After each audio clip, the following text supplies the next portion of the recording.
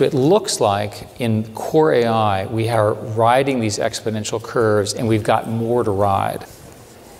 Can I ask a question about the confluence with the other exponential technologies? So we've been talking about AI and bio, but there's fusion, there's quantum.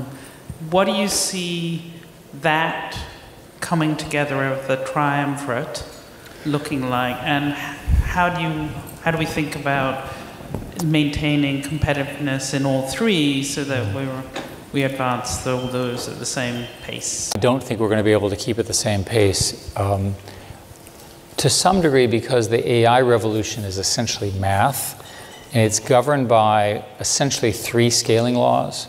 So it looks like in core AI, we are riding these exponential curves and we've got more to ride. No one yet, I've asked this many times, no one yet has seen those limits. It looks like those exponentials are going to go quite a bit faster than the others. So if you look at fusion, for example, AI is necessary for all fusion designs and all fusion management, especially the plasma, but the core science is not running on an exponential.